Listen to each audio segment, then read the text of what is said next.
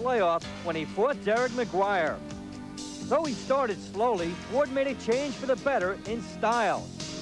As a southpaw, Ward showed more strength and quickness. A solid left hook signaled that Ward had found his groove. Ward shook off his rustiness, focused on combination punching, and scored well to the body. McGuire couldn't keep pace. Ward stepped up the pressure against his hurt opponent and stopped McGuire in the fourth. The Lowell, Massachusetts prospect remained unbeaten going into tonight's battle against veteran Edwin Curet. There is Edwin Curet, 27 years of age, tipped the scales this morning at 138 pounds. Curet with a record of 20 wins, 7 losses, and 2 draws. He has 9 KOs. Dave Bontempo, as far as you are concerned, the keys to victory for each of these fighters. The way it shapes up for Mickey Ward is he has to fire the double left hooks that you saw on the highlight film just recently. It is his best punch. And he may have to fight through pain perhaps for the first time because of a hand injury which could throw off his rhythm. Curet, he wants to bully Ward, use his experience because he has had twice as many fights as Mickey Ward, and he wants to establish some kind of infighting ability so that Ward cannot walk right through him. Mickey Ward and Edwin Curet are in the ring. Michael Buffer is standing by to introduce now, the ladies fighters. and gentlemen, this is one of our featured bouts of the evening, scheduled for 10 rounds in the junior welterweight division. The referee for this battle is Rudy Battle. Introducing first in the red corner, wearing the red trunks and weighing an even 138 pounds. He's originally from Mayagüez, Puerto Rico, now fighting out of Brockton, Massachusetts. As a professional, 20 victories, 7 defeats, and 2 draws, 9 KOs. Introducing Edwin Ray Curet. And his opponent in the blue corner, wearing the white trunks and weighing an even 136 pounds. He's from Lowell, Massachusetts. Undefeated as a professional, 14 consecutive victories, 10 by KO. Ladies and gentlemen, Irish Mickey Ward.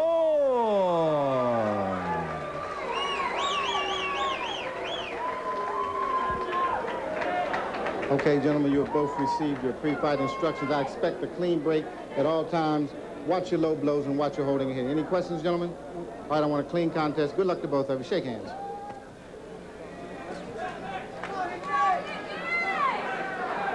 Edwin Curet in the red and Mickey Ward in the white.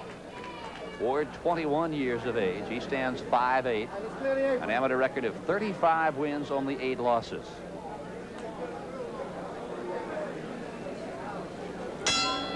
We're set to go. These junior welterweights are scheduled for 10. The interesting thing about this matchup, Phil, could be a horse racing analogy. When a horse drops down in company, as Curet did in 1985 after some tough losses to contender, he won the ESPN tournament and did it in convincing style as he lands a good left hook there. After some losses now, he comes down against a fighter who is on the way up, has half as many fights. And Curet now is under the good training of Don Turner up in the Pennsylvania camp and manager Lenny Shaw. So he's revitalized, coming down, and he's coming up against a good contender. Incidentally, Dave, speaking of Lenny Shaw, Lenny recovering from a heart attack, and all of us here at ESPN with Top Rank Boxing, Lenny, want to wish you a very speedy recovery. We want to see you back here at ringside real soon. Keep it clean in there.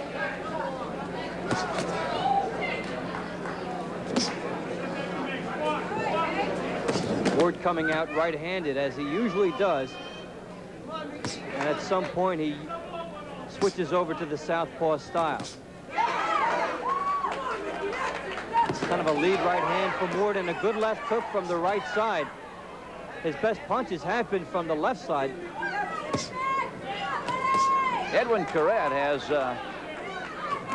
been on a long layoff. His last fight against John Duplessis down in Metairie, Louisiana back in December of last year. But while I kept bringing that up this morning, Edwin, he kept disputing it. He said, well, now wait a minute. It really wasn't a layoff. I've been in the gym every month. But Dave, really, there is nothing like a fight to keep those skills sharp, is there? The training is different when you're casually staying ready and then when you're getting set for a specific opponent. In Curet's case, he represents Ward's toughest opponent because he's got so much guile. There you see Curet trying to tie Ward up, and that's some of the bullying tactics we're going to look for from him. Try to use every trick he's learned in all those fights.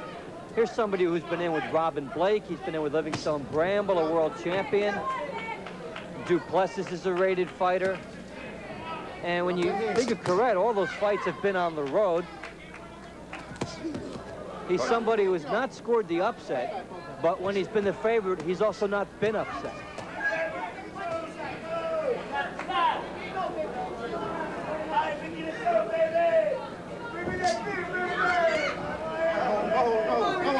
Curet at the age of 27, while he will not admit it publicly, you get the feeling that deep down he knows that he is certainly at a crossroads of sorts in his career. We'll be back with round 2 in a moment. Side, a lead right hand as he was moving caught Curet moving himself. And oddly enough, it is Mickey Ward who will have to stay away from Curet's right hand. Especially the counter right by Curet. Curet's corner telling in between that when he fakes a jab that Ward's hands go down, so they want Curet to go halfway with the jab, try to commit Ward dropping his hand and then land a good shot. Ward just came in with a nice left hook. And the chopping right, we're seeing more of that than in previous fights for Mickey Ward.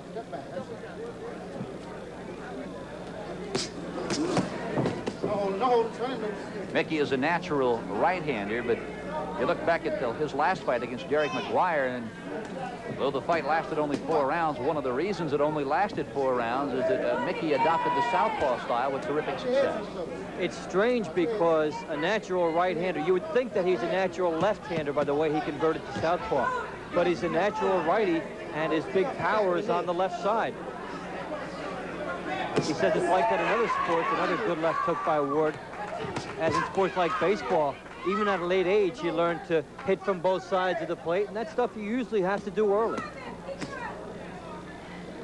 Well, Edwin Curet was already an established pro back in 1985 when Mickey Ward came on the scene. Both hail from the Massachusetts area, and as a result of that, they are not strangers to one another, are they, Dave? No, in fact, they sparred with each other a couple of years ago. Curet seemed to remember it as being even. Most fighters don't say that. They always say, I won. Curet, Ward briefly went to the southpaw style and then came back. Curet at one time, if you're sitting at home saying to yourself, Edwin Curet, Edwin Curet. He at one time was in the stable of the Petronelli brothers, of course, of marvelous Marvin Hagler fame, and just felt about a year ago that perhaps he wasn't getting the attention that he needed and wanted. Felt perhaps a change of management, a change of locale might do him good. Curet went to Florida and found the boxing game had pretty much dried up for him anyway. That's a problem of being in a stablemate of somebody like Marvin Hagler and Robbie Sims, too, is the trainers can only be divided a certain number of ways.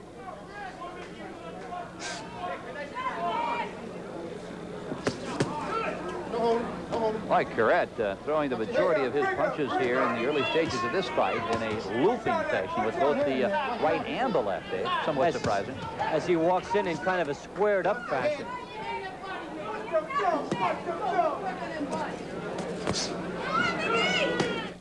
Avoid the Noid. Ward is exposed because the right hand is blocked, and then Ward lands the left hand coming in right behind it. So he staved off any kind of counterpunch. Live action in round 3. Phil Stone with Dave Bontempo from Atlantic City, New Jersey.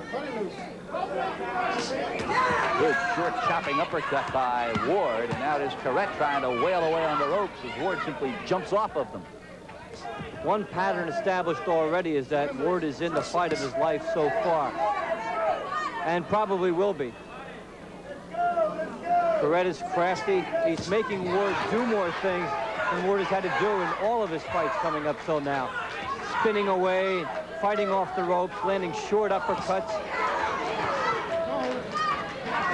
We expected to see a sharp Edwin Curet early in this fight, but I think that long layoff, Dave, could possibly have an effect on this fight as we get into the middle and perhaps later rounds. One thing that has plagued Curet throughout his career is that he waits for the golden opportunity. Now here he's pressing a little bit more. In fact, he lands 5 or 6 nice straight shots walking in.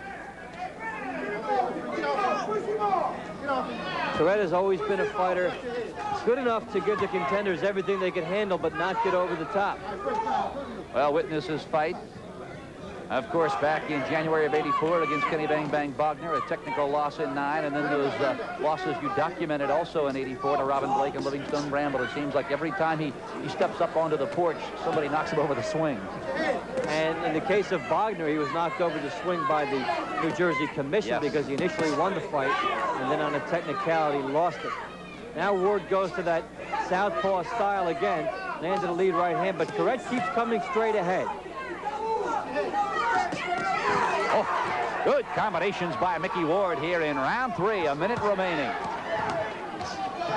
That's really the first time Ward has been able to drive Curet back with the combination. Until then, Ward had found that Curet kept coming forward.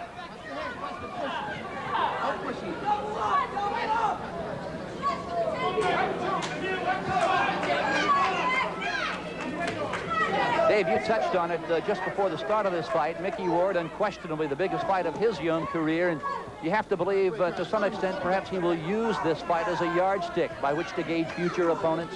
Absolutely, Phil, because so many fighters, good ones, have been in with Curet, and when you can draw that line of comparison, it gives some kind of barometer as to where your career is going.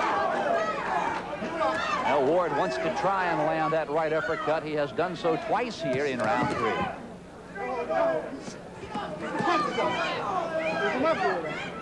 And if you like offense, there has been a lot of it here in round 3. Undisputed heavyweight champion of the world, Mike Tyson. And Dave, I want to see that man's wallet. I want to see if he's got $10 million in that wallet. If you could buy half of Atlantic City, you'd smile too. Well, one guy that is smiling is Mickey Ward in round 3. The password was combinations. He finally came in and got Curet moving straight back. Now, those punches didn't land, but he took away Curet's offense, stopped Curet's forward movement.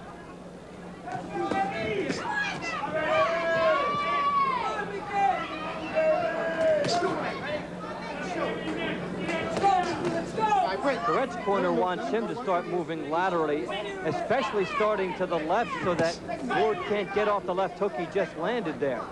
They want to force Ward to throw that right hand and rely on it a lot. And for that to happen, Curet has to be moving to his left, which is Ward's right. A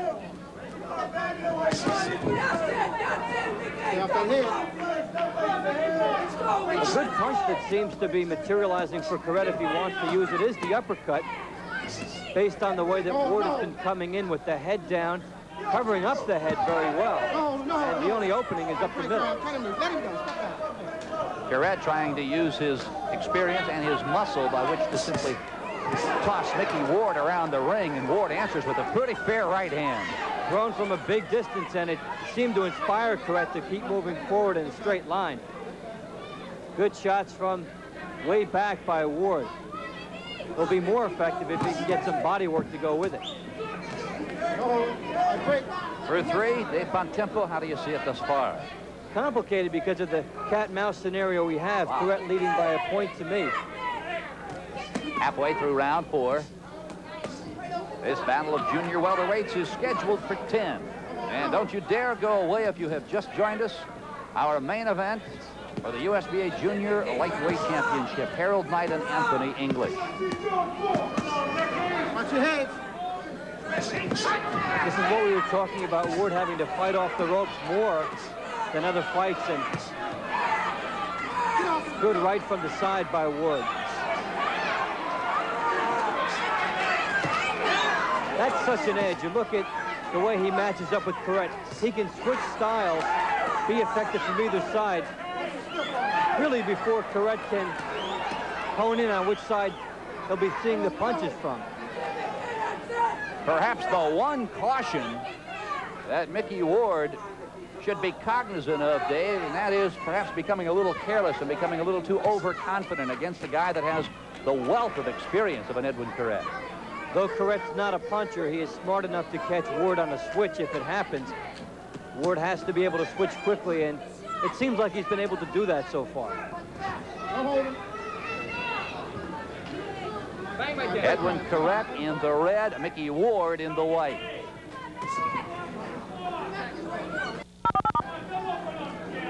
Winding down the final seconds of round 4. Fourth, the left hand is blocked, but the right hand loops over the top and scores well. Ward showed something there, which is impressive in a young fighter. The jab was stopped, so he did not draw back and get into the line of fire. He kept going with the right hand as if the left hand had already been effective, and it landed. He did not give up on the punching possibility. And when you talk about power, there is no question who has it and who would like to have it.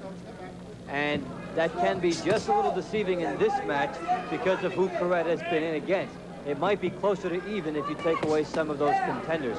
You can put an experience factor up there alongside, which would also be good. Now Curet, with a total of 29 professional fights, Mickey Ward with less than half that. He is 14-0. Oh, we talked about Mickey Ward wanting to perhaps use this fight as a barometer for future opponents, but I suppose the same can be said for Edwin Curet, perhaps to let him know where he is. It really is that way because for Curet, if he cannot beat somebody with 14 fights, as good as Mickey Ward has been in 14 fights, he has to wonder just what it will take to get back to the top, and it's a long way.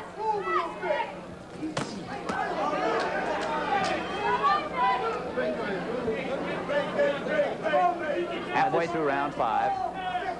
Curet is trying to slow down the momentum Ward had last round by clutching, forcing the fight to be in close quarters. You notice that Ward has been not able to move as much and do as much off the moving.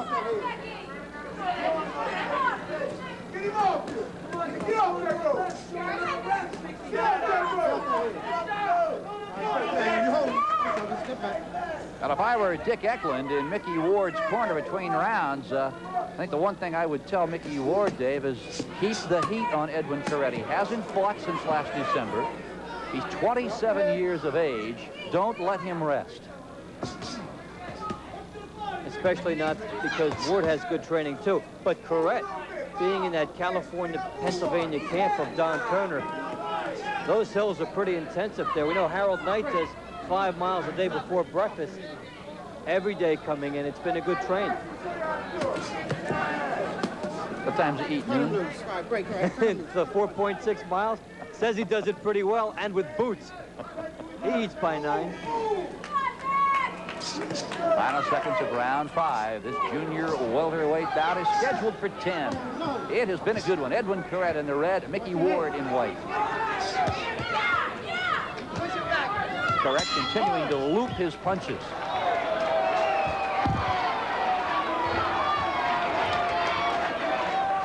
"27 years of age. Back in December, he left the Petronellis and went south, about as far south as you can go, the state of Florida.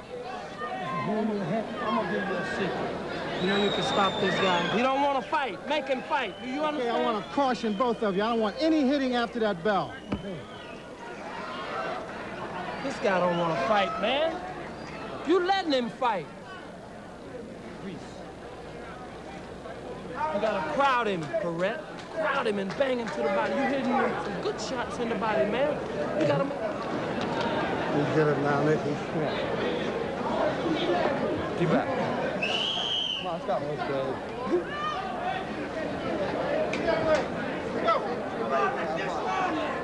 Now, you heard some pretty good advice from Don Turner in the corner of that man, Edwin Curet. Get inside and bang him to the body. It seemed like Curet did that pretty well last round, but the corner not satisfied because they thought he could have used a little bit more killer instinct.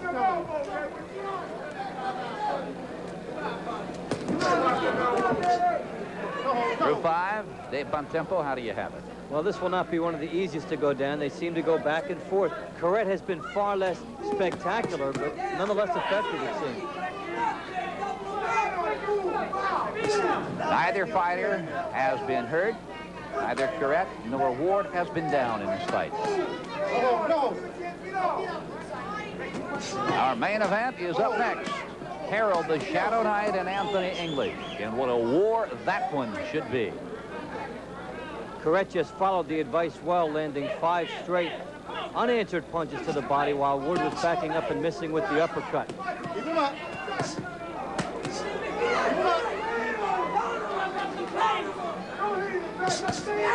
Ward has shown a much better right hand tonight than required in the past, and it's been important. A big one there, too.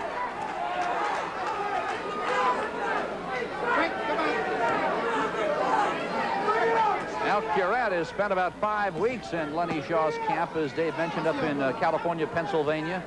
He says he is in terrific shape and feels he can not only go the distance against Ward, but felt this morning that he could win this fight. And he took 2 pretty good straight right hands from Mickey.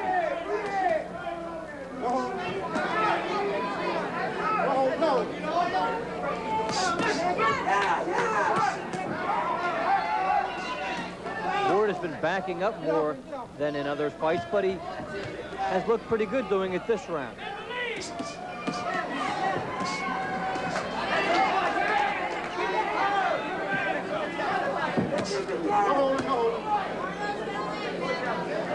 Curet is breathing pretty hard right now. It's been a good pace so far.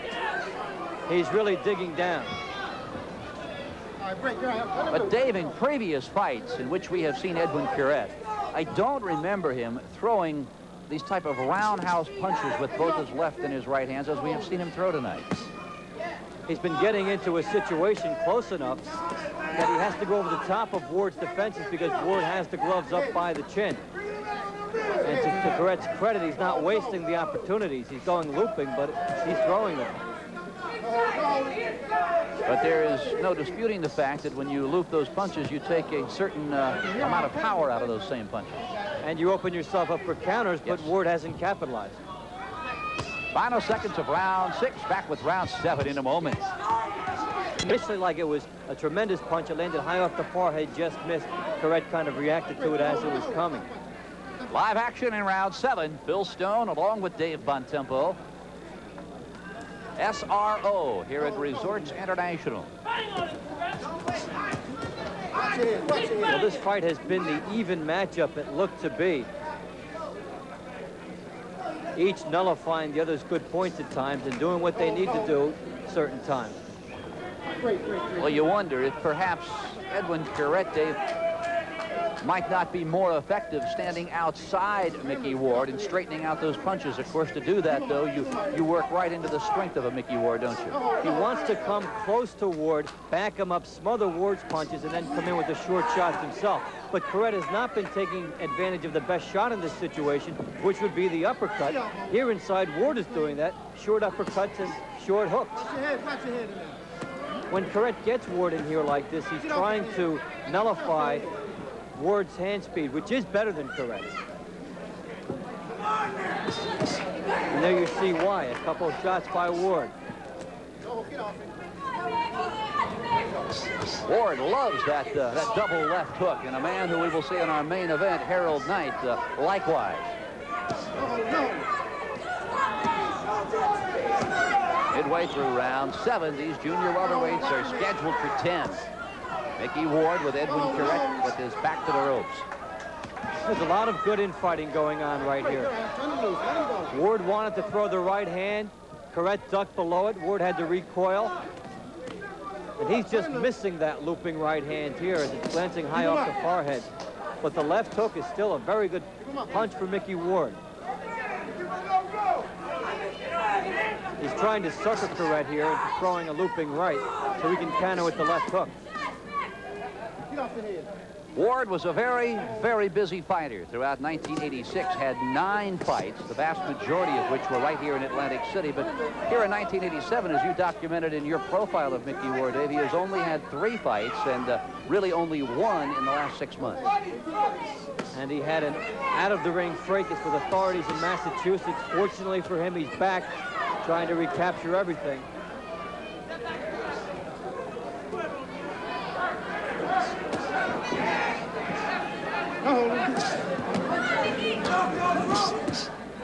There you see Ward trying to double up with that left hand, first to the head and into the rib cage of Edwin Curet.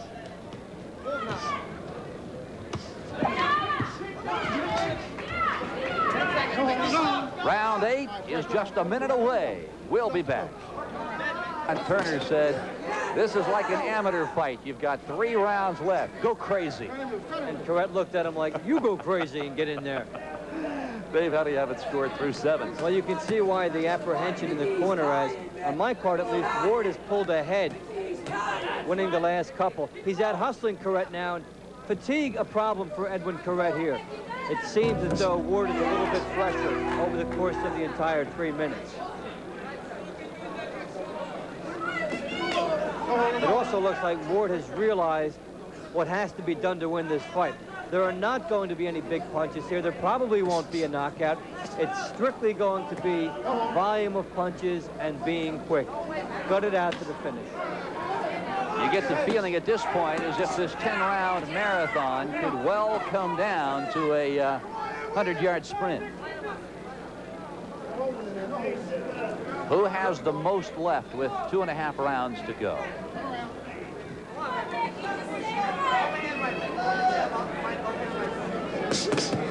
A bad little cut around Curet's left eye. I say bad because he's starting to rub it, which only makes it worse.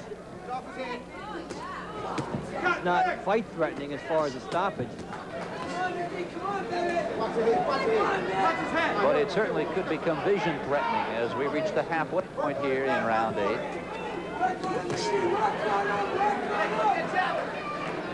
Or you go back to 1980 when Edwin Curet laced him up for the first time as a pro. Keep him up. Watch your head.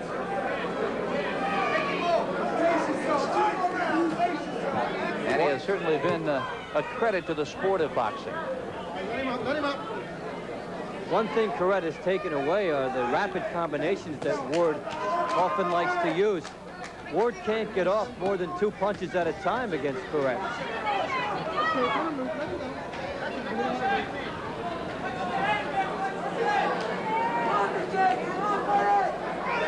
Now you recall it was 1985, I believe October 1st or 2nd, in a victory right here in Atlantic City against Gary Williams for Edwin Curet. With that win came the ESPN Lightweight Championship. Oh, no. He's getting tired. He's getting tired. The elbow. Come on, man. Since then, though, for Edwin Curet, it has been, for the most part, all downhill, Dave. The contenders took him out, a couple bad losses on the road. And he's fighting for his life again. Now the final seconds of round 8. Don't go away. Round 9 in a moment. Witnessing a good one. These are junior welterweights. Edwin Curet in the red, Mickey Ward in the white. Mickey Ward is going into unknown territory in a close fight. He's never had to go more than 8 rounds. He did it against John Ray Fuse here on Top Rank Boxing. He's been scheduled for 10 before, but never had to quite go that distance. He also got an 8-round win over Hilario Mercedes.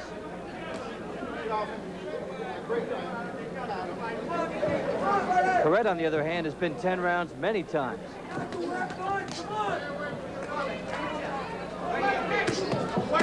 No hold, no hold. All right, break, try it. Let him go. Get off his head. Get off.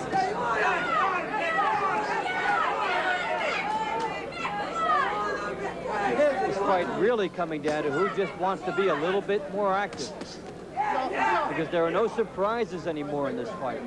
And as we had suggested early on in this fight, that perhaps in the middle to later rounds, Dave, it might be the time when Mickey Ward might steal this fight. You would figure based on his conditioning. Yes. And countering that, since he has not been 10 rounds before, kind of a tough thing he's got to endure coming up. He looks like he's handling the 9th round pretty well, though.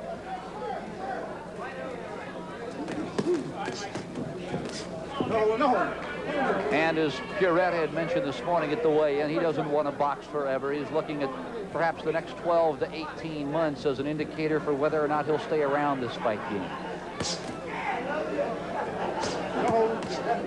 What makes it tough for Curet is there are no simple fights for him on the way up. A sharp puncher can steal a couple easy wins along the road. But with Curet, it would have to be about 5 or 6 real tough wins in a row.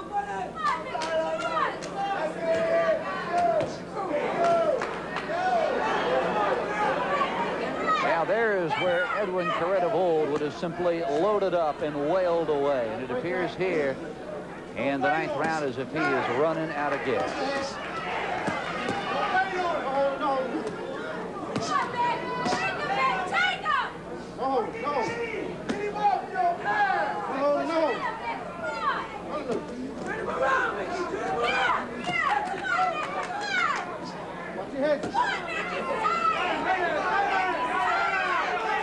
Final seconds of round 9.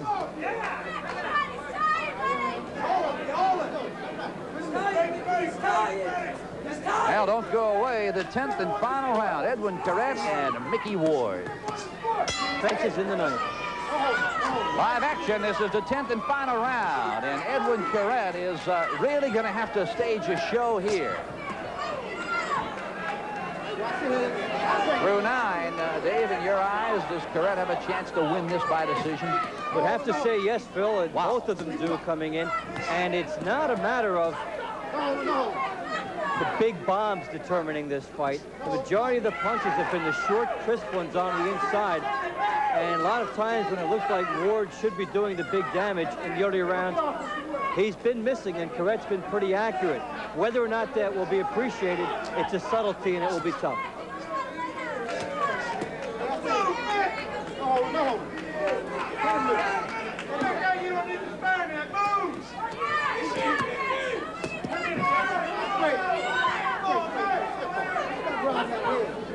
Pretty battle, warning Curet not to hold and hit. Get off that head. When you look at where this fight has been waged, it's been hard for anybody to be spectacular. Now there's the hand speed that Ward has not shown much tonight. A quick 5-punch combination. There he tries it again. Where was that all night?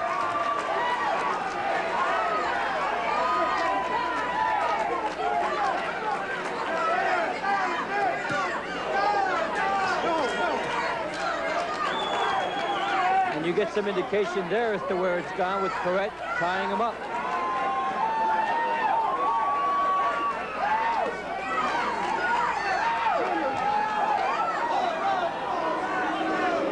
Boy, where has that hand speed of Mickey Ward been tonight? You would get the impression that he was uncertain about it throughout the middle rounds and wanted to save it for the end because it's been there this round. But other rounds, we only saw him throwing 2, perhaps 3 punches at a time.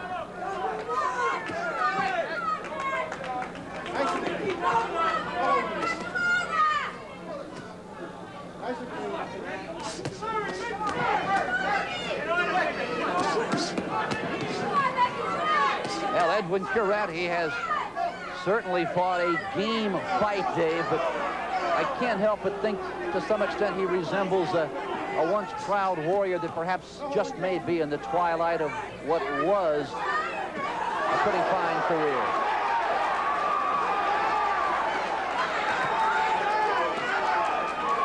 You see Ward here with the firepower. It's important.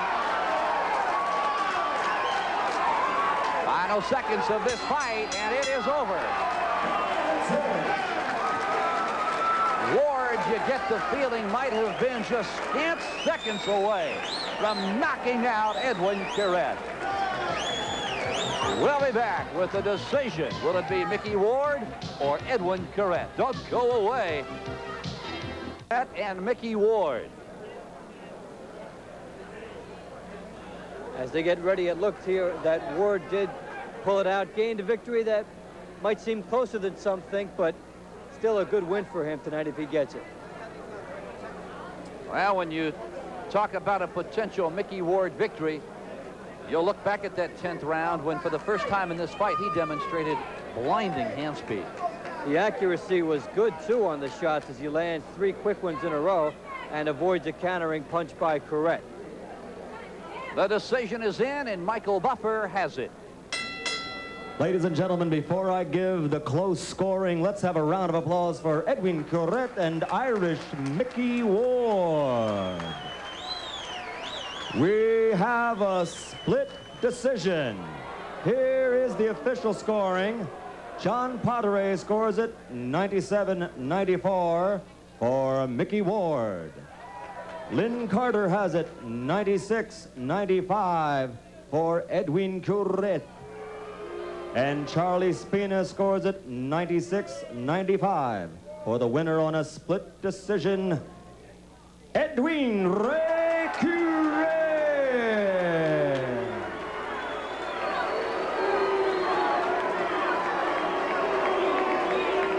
Surprise, surprise. Well, Dave, as you had said throughout this fight, it was going to be a tough one to score, and indeed it was. As Curet came across, even though he was underdog to some people, he did a good job coming through. September 27th, it's the Formula One Grand Prix of Spain, and you'll see it right here on ESPN. Edwin Curet, a split decision victor tonight. Boy, what a way to come in off a layoff. Dave Bontempo is standing by with Edwin. Dave? Thank you, Phil. Here with a happy Edwin Curet. Congratulations on the win. What do you think it does for your career? This fight, well, it put me right, on the right track. I wasn't really rusty, but, I might stay in the gym. I will stay in the gym and I will go in the ring in better shape. I look a little rusty. I haven't fought since December, so that showed in the fight. In this close fight, what do you think was the difference? My condition. If I was a little bit, at least with a tune-up fight before this fight, I would be, like a champion. It seemed like you smothered him and really denied his hand speed. What do you mean? You didn't let him get his hand speed to affect the fight. Like he didn't get off many combinations against you. I guess no. I tried to hurt him on the body. That's his tactic. He's a good body puncher. I just tried to do the same. Try to hurt him. He's a good fighter. I give him a lot of credit. Okay, congratulations on a nice victory, Edwin. We're going to see you back again here soon. And now back to Phil Stone. All right, Dave, for Edwin Curet, a big, big win. While for Mickey Ward, his first loss in 16 outings. Don't go away. Ringside Report. News of Mike Tyson is next.